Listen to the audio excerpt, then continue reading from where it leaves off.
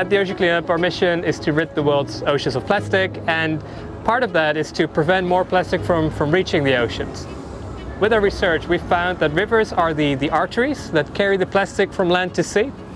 And what we found is that just 1% of rivers is responsible for almost 80% of all the plastic going to the ocean. So if we stop the plastic there, we have a really good shot, I think, at rapidly stopping more plastic from going to the ocean. So with our Interceptors, which we put into the mouth of the heaviest polluting rivers in the world, we hope to catch the plastic before it becomes ocean plastic. Now, 1% of rivers sounds easy. In a way, it's good news, but on the other hand, it's still 1,000 rivers. So that's a large number, and we want to do this in a matter of years. So, of course, on one hand, it's really important that we have solutions that are scalable, that we can just build many of in series. Of course, that's what's really ingrained in the philosophy of these Interceptors. But at the same time, we've also come to learn that every river is different. As one of my colleagues always likes to say, if you've seen one river, you've seen one river. If you think about things like tidal differences, current speeds, the width of rivers, the depth, are there vessels or not, what kind of vessel traffic, do you have water hyacinths, so these green plants like you see in this river or not. So there's all these different variables, and ultimately if we want to be effective at closing the tap, we need to always be able to have an effective solution for every one of these 1,000 rivers. We need to have the right solution for the right river.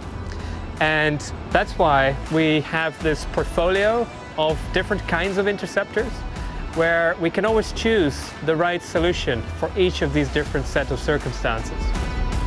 So besides the Interceptor Original, we also have the Interceptor Barriers combined with an Interceptor Tender, which is a mobile solution, so you can service different rivers.